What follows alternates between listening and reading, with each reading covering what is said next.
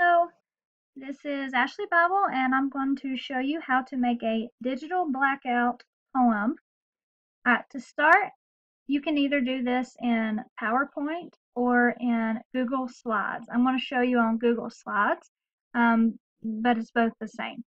So you start out with a blank presentation, setup, custom, and a piece of paper is 8.5 by 11.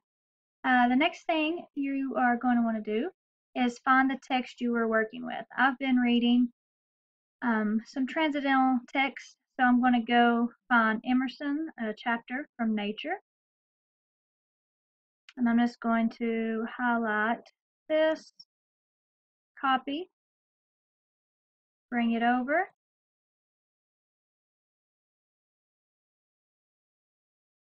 and paste.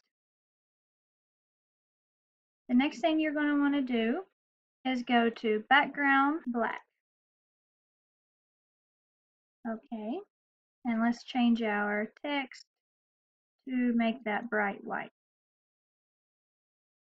Depending on your goal here, you are going to black out words to create poem. So let's say I want to showcase a theme of this. I'm going to work on highlighting or blacking out the words that do not fit with that. All right, so here I go.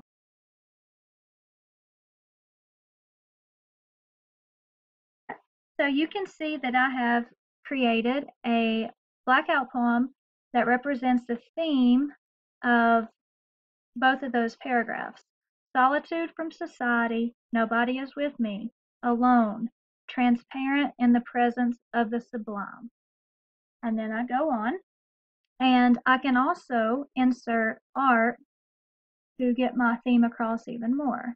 So to do this, I'm going to go to Insert, Image, I want to search the web, and something like that. So I could put one of these pictures in, or when I search with the word ping, that's going to have a transparent background. You can see that creates a really beautiful poem that represents the theme of Emerson's nature.